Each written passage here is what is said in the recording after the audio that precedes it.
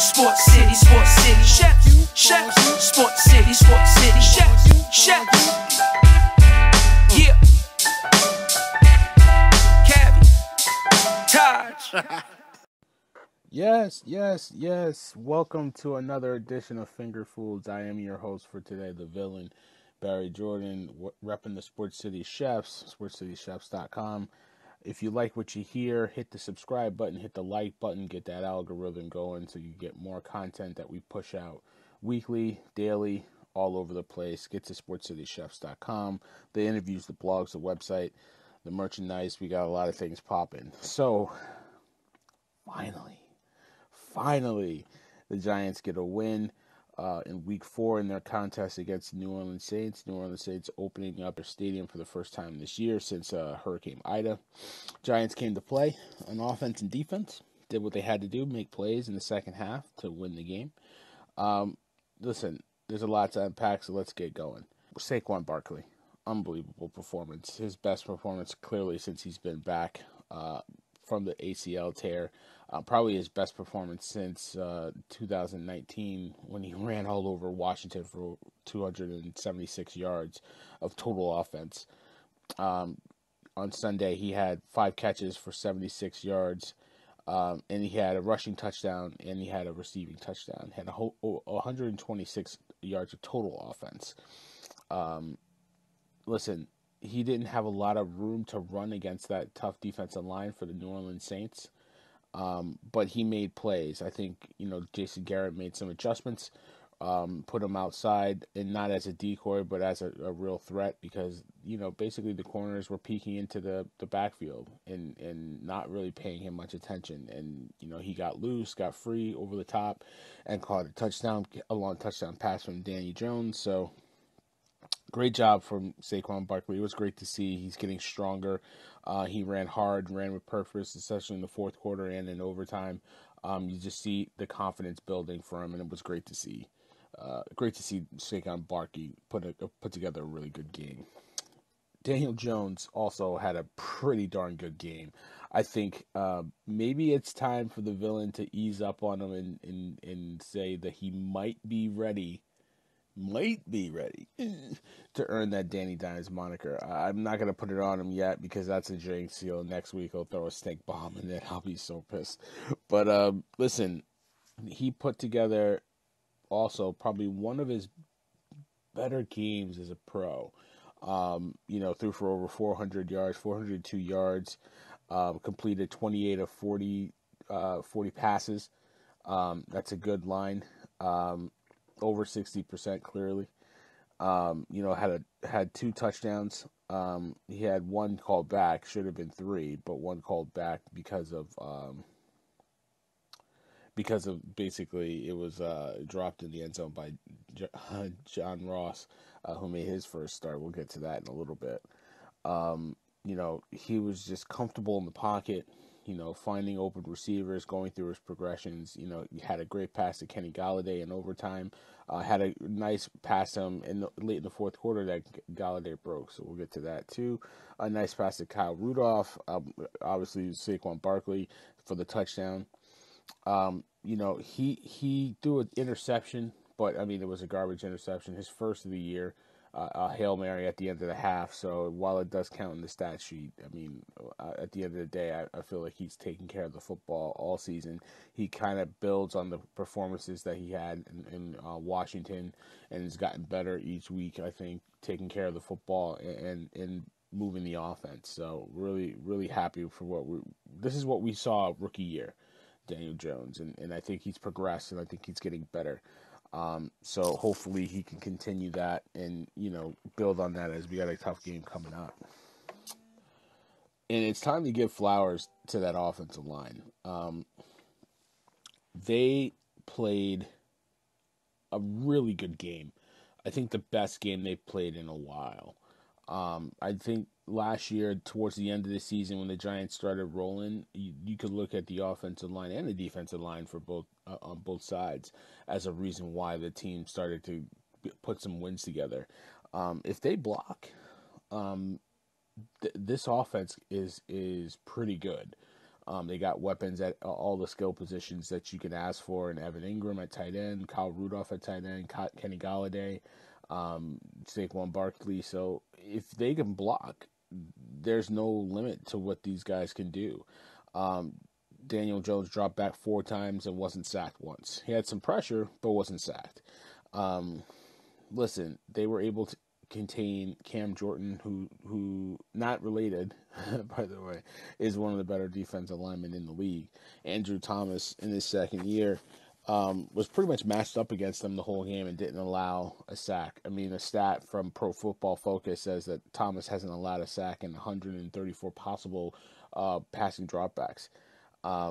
Listen, that's pretty darn good this year. I mean, like I've said in the past, and I've said it on my blog, when you don't talk about an offensive lineman by name, then they must be doing something right. And he's played pretty well this year, and we got to maybe start giving him a little bit more credit. Having an off season, having a training camp definitely helped. You can see he's progressing and getting more comfortable in that offense.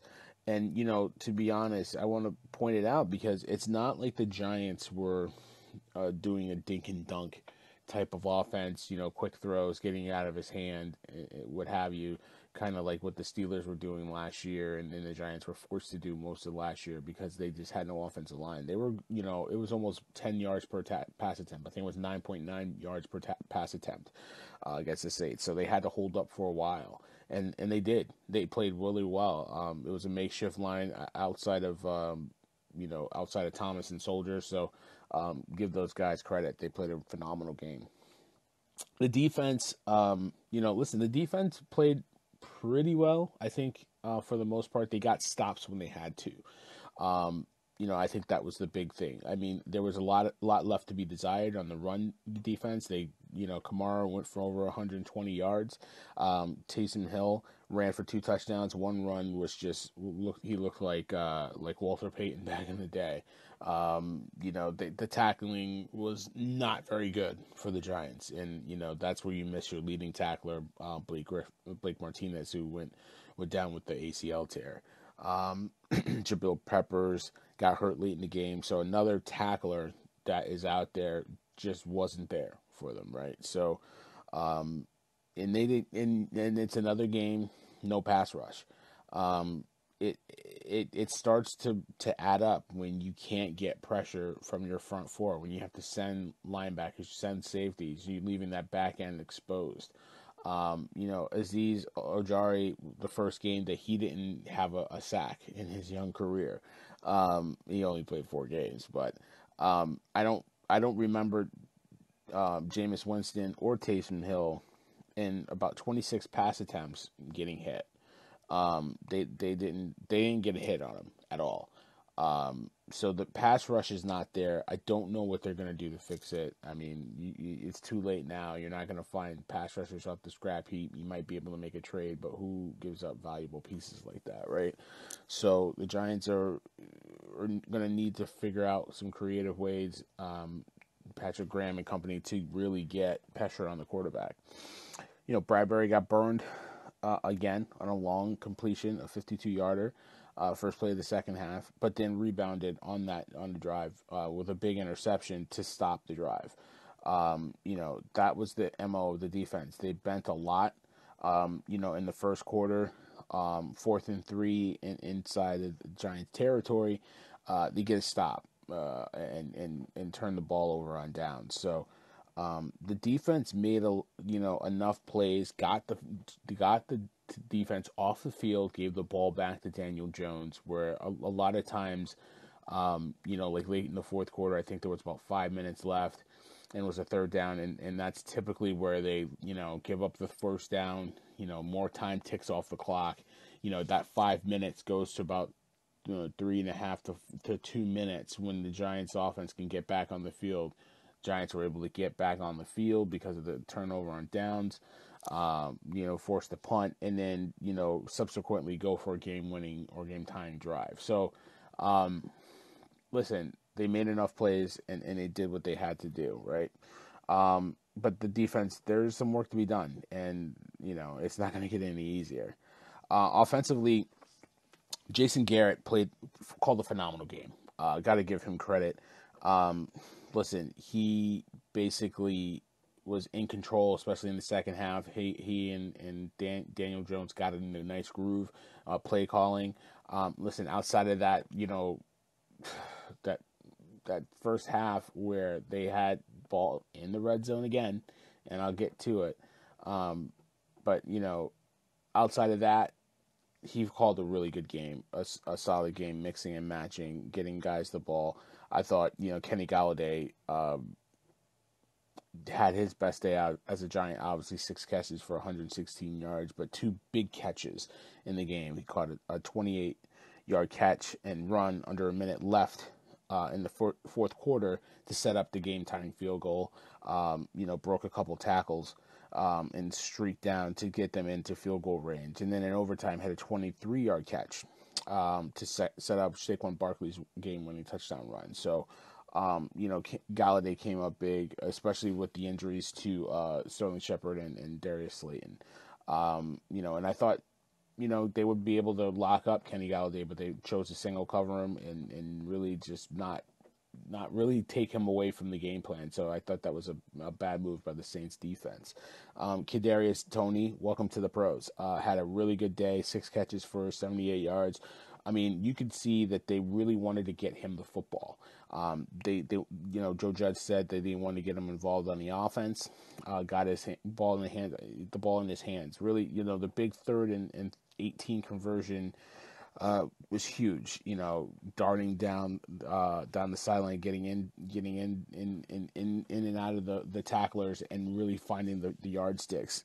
Kept the drive going, swung the momentum back to the Giants. He was quick, elusive. And he had that game-breaking speed that really, you saw at Florida in college. So, really great to see him have a great game. And it was nice to see John Ross, too, have a good game. Made a nice catch, 52-yard touchdown. It wasn't a touchdown. It was a catch, fumbled at the goal line, but then alertly covered the football in the end zone and scored the touchdown. So, it was good to see the receivers step up. Evan Ingram had a decent game catching the ball, no turnovers. So, but again, the Giants could have easily lost this game, as I kind of noted yesterday on CV Sports podcast last night. Great shout out to those guys. They do a great job over there.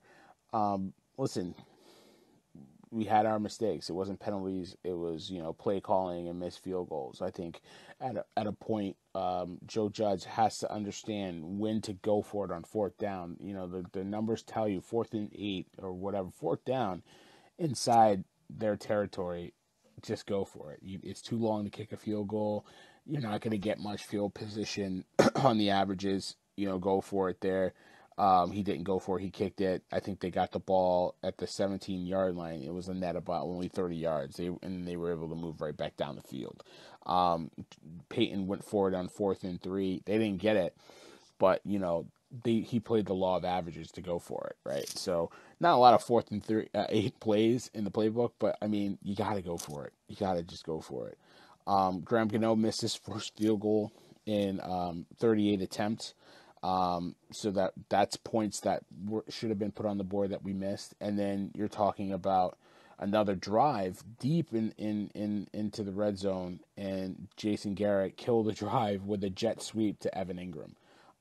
It's just, outside of that play, Garrett had a good game, but outside of that was a terrible call. Giants only scoring touchdowns 33% of the time when they're in the red zone. That's unacceptable. They have to convert these points into touchdowns. You can't chase these high-powered offenses with field goals. It ain't gonna work. They did it last week. Instead of having 2 touchdowns against the Falcons, they had 2 field goals. The Falcons subsequently scored a touchdown. You're automatically down. So it's deflating for the team. So it's something they need to clean up. They need to shore up. But at the end, listen, it's another win. Our first win of the season. It's easy to say that they could easily be 3-1, a couple bounces of the ball or snaps of the ball, what have you. But we're 1-3 right now, going into a big game in Dallas, in Big D, in Jerry's world, welcoming Dak Prescott in that offense.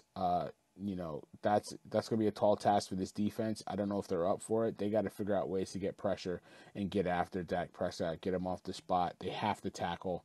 If they let Dak and Zeke and Pollard run wild on them, Dak scrambling or Elliott and Pollard are running, it's going to be a long day for this defense. I think the Giants can score with them. I think they've proven that they can score some points. They're going to have to keep pace with these guys. So it's going to be interesting to see. So I'm happy we got the win, and it's on to week 5, on to Dallas. So thanks for listening. Like I said, hit that subscribe button, hit the like button, share, comment, what have you, so that you don't miss any of our great content. We got more content coming soon. We got the NFL free-for-all, we got the Callers Cookout, we got the baseball buffet that's going to be postseason minded. The Crossover Cafe will be back soon, so check out that. But as I say, tell a friend to tell a friend. It's the chefs again. You don't know, now you know. Thanks for listening. Sports City, chefs, Sports City, chefs, yeah. Cabby, Taj.